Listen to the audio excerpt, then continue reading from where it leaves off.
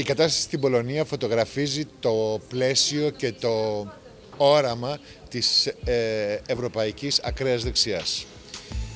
Η ευρωομάδα μας, η GUE-NGL, κατέθεσε πρόταση με την οποία συμφώνησε ή συμπίπταμε με τις άλλες πολιτικές δυνάμεις που είναι οι πράσινοι, οι σοσιαλιστές και το Renew, για να μπει εκτός από το άρθρο 7 και το θέμα των δικαστών και άλλα ζητήματα που αφορούν στις δημοκρατικές ελευθερίες, για τη ΛΟΑΤΚΙ κοινότητα, για την ελευθερία του τύπου, για το δικαίωμα του συναθρίζεστε. Το EPP, παρά τις αρχικές του ενστάσεις, συμφώνησε και αυτό.